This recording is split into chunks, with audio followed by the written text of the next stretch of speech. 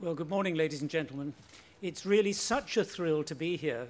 I've been coming for 25 years, and it is so exciting and so impressive to see how our knowledge of the Coco de Mer and the Vallée de Mai has increased leaps and bounds over that period. When the Coco de Mer was very first discovered in the mid-1800s, and ever since, people have been asking the question, how long does it live? They thought maybe it was a very long-lived tree, but how old? And there are all kinds of wild speculations in the literature, from a few hundred years to 800 years to over 1,000 years. But none of these, or almost none of these, were based on any kind of data or evidence at all. And in 2009, the SIF decided that they really needed some good data about how fast the trees grow and how long they live for as a basis for management.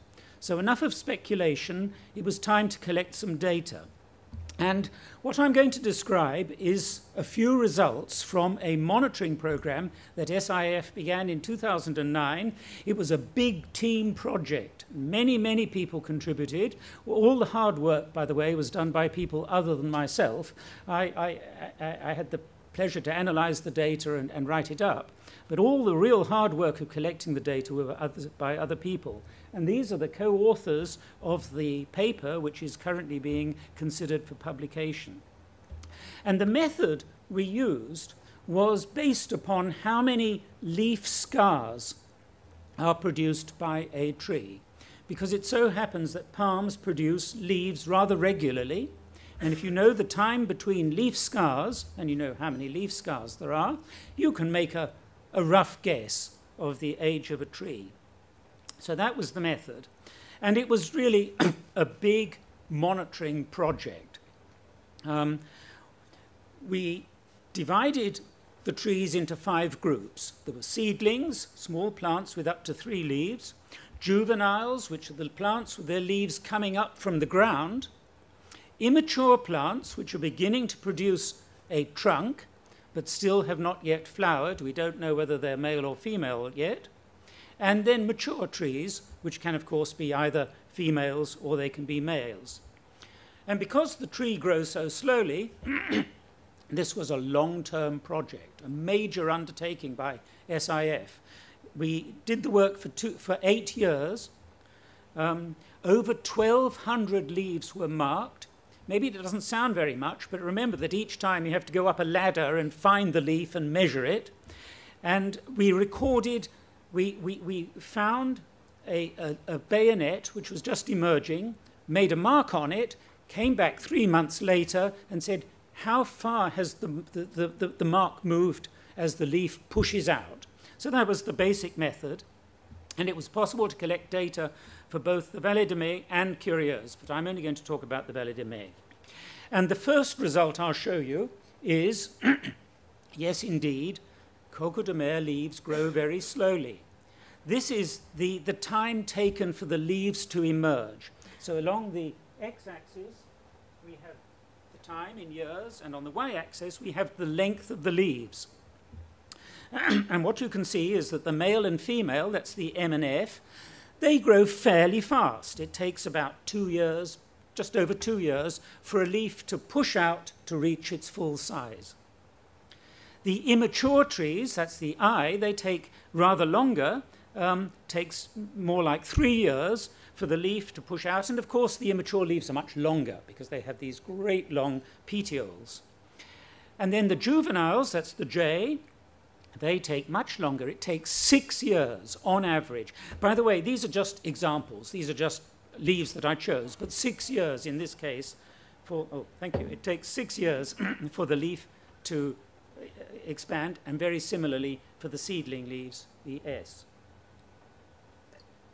So they grow slowly. And they also live for a long time. And this is our estimates of how long the leaves live for. And you can see that the seedlings, that's the S, a seedling leaf lives about 12 years on average. There's a lot of variation, some much shorter, others longer. The juvenile leaves, Those are down in the shade. They're growing very slowly.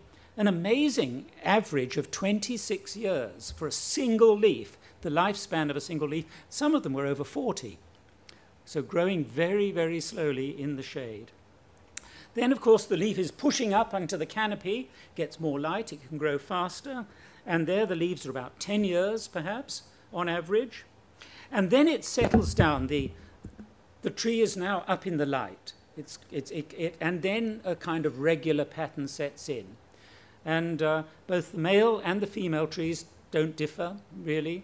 And they produce about one leaf every 6 months. So you can say, very roughly, they make 2 leaves a year. And so, sorry, I've said the wrong thing. The male and the female, those leaves live for about 5 years, which, by the way, is longer than recorded for any other forest palm anywhere in the world. So these trees are growing very slowly. Thank you. And this is the most important graph as far as our method is concerned, because what we show here is how the interval between one leaf and the next. And remember, that's the way for aging the trees. If you know that a leaf is produced every 6 months, and if the tree is going to produce 3 leaves, then then you can estimate an age of 18 months, for example. So we have the seedling leaves, an interval of over 4 years between the leaves, and then it gets faster. In the juvenile plants, about every 2 years or so, a new leaf is produced. In the immature, it's about every year, and then it settles down to about every 6 months, or 2 leaves per year. And that's the basis for aging. So that if in a seedling stage, as I said, you've got 3 leaves, and they're produced every 4 years, then you can say the seedling stage lasts for 12 years. And if you have 12 leaves in the juvenile phase, and they're produced at just 1 leaf every 2.5 years, you can say the juvenile phase lasts for 30 years. So that's the method. And from that, we can estimate, very roughly, the age of the trees. But it would be nice if we could estimate the age of the trees from their height, because, of course, counting the leaf scars on a very tall tree is not easy. It's much easier to measure the height. And if we measure the height, can we estimate how old the trees are from its height? Question then is, how much increase in height is there for every leaf? And at first, when I started, I thought it was just even, that the trees grew up regularly, making about 12 centimeters of height increase with every leaf. But then we made some measurements, and it turned out that was not the case at all. When the trees are quite small, they produce perhaps 6 centimeters of trunk per leaf. Then they're a bit bigger, and they produce maybe 15 centimeters of trunk per leaf. And then, as they get much taller, the increment per leaf goes right down. So it goes down ultimately to about 3 centimeters or 2.75 centimeters, just a little bit like that. And you can see that change in the trunk. If you look on the left-hand side, you've got a bit of trunk which is fairly low down, and it's growing fast, and it's making about so much height per leaf. And then in the middle, it's not so clear, the leaf scars, but it's higher up, and it's making maybe 6 centimeters per leaf. And then right up at the top, you can see on the right-hand side, the trunk looks completely different. It's making perhaps 2.5, 2.75 centimeters per leaf. And so there's a very clear pattern, and you have to take that into account, again, if you want to estimate the age of the trunks. And so you can use that as a basis for estimating the age of the trees. That's the good news. The bad news is that there's an enormous amount of variation. And in this diagram, you can see it. The central line, the central red line, is the middle value, the median value. And you can see that in seedlings, a seedling grows stage as a middle value takes about 12 years. And then you get to the juvenile phase, and at the end of the juvenile phase, when the trunk is appearing, is at about 43 years. And then the immature phase, when it's produced a trunk and it begins to flower, the end of the immature phase is at, on average, 77 years. But do be aware that it could be much less, it could be as little as 40 years, and it could be as much as 220 years. So the bad news is, from a single tree, you simply cannot say accurately how old it is. You can say on average how old it is, but you can't say accurately. A mature tree at 8 meters is about 107 years. The tallest tree that we measured in the Vallée de Mai, 28.4 meters, would have been 442 years old by our method. And, ladies and gentlemen, the tallest tree ever recorded on Praslin was 56.7 meters high, recorded, I think, in about 1860. And by our method, that would have been about 950 years. There were a few very, very tall trees, but they've disappeared. So we have a rough method for aging. And the other thing which that rough method allows us to do is to get a window into the age, into the history of the population. What can we infer about what's happened in the past? And here I'm thankful to Emma Morgan, who collected a lot of data, very accurate data, on the height of male trees. And what we see here is that data converted into our estimate of age. And I'd ask you to ignore everything to the left of the black dotted line, because she was looking at male trees and she ignored trees where you didn't know if they were male or female, just the trees to the right. And two things I want you to notice. One is that some of the trees live a very long time. There are a few trees, there's one goes back to about 1590. That was the big tree, 28.4 meters. And there are a few trees which obviously predate the settlement of Praslin in the mid-1700s. And then after that, obviously, you get more trees the younger they are.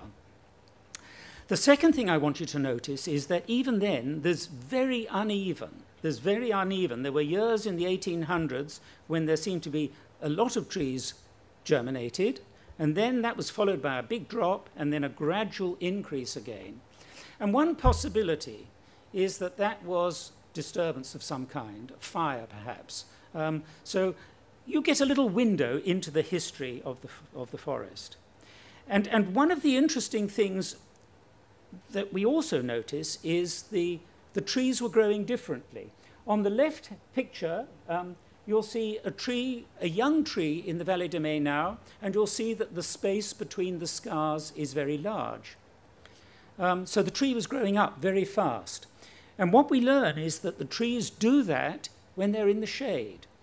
Basically, the first priority to make a big seed is to get up into the light. And if it's growing in the shade, it can't do that. So the tree is growing up as fast as it can, and there's a big increment. There's another tree of the same height section, and you can see that the rings of it, the leaves scars were very close together. On the left, I think it's about 17 scars you can see. On the right, it's about 52. So there's another tree, and what we can infer from that is that that tree in the Vallée de Mai was growing in very open conditions.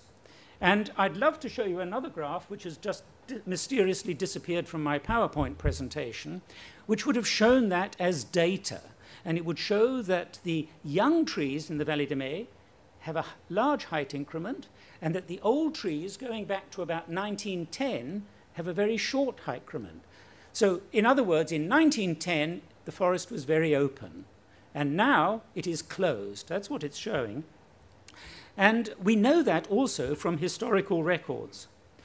Now, 2 other points. We looked at 4 other sites and here are the same data for Font Pépère, Font Ferdinand, and for Curieuse. And what you see is that the Vallée de Mai has clearly got the oldest trees. It's the only site with trees which go back before the time of settlement. Curieuse showed very good regeneration in the 19th century, and that's historically recorded. But then, evidently, at some stage in the 19th century, there must have been a devastating fire, and then it's declined. And I'd just finish with some very brief conclusions. What these data show is, first of all, that it is a very slow-growing plant. Compared with other palms around the world, rainforest palms, it grows very slowly. The leaves are very long-lived, longer lived than any other forest trees. The male trees can, in principle, be very long. They can live, we estimate, up to 950 years.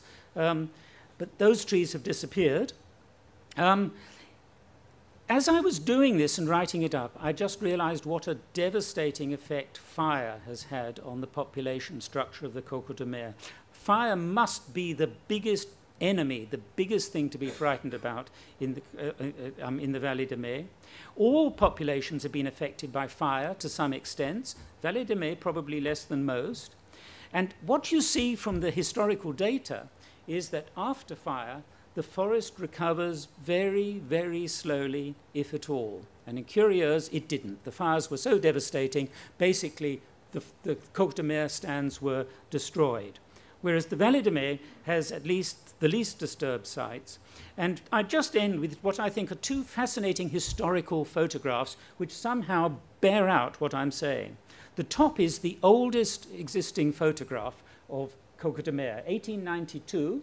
And what you see is very high trees, very tall trees, and nothing underneath. And almost certainly that was caused by fire. The fire swept through, killed the younger trees, killed all the germinating plants, and the only ones which survived were the tall, emergent male trees. And of course, they lived for as long as they lived, and then they died, and there was no regeneration underneath it.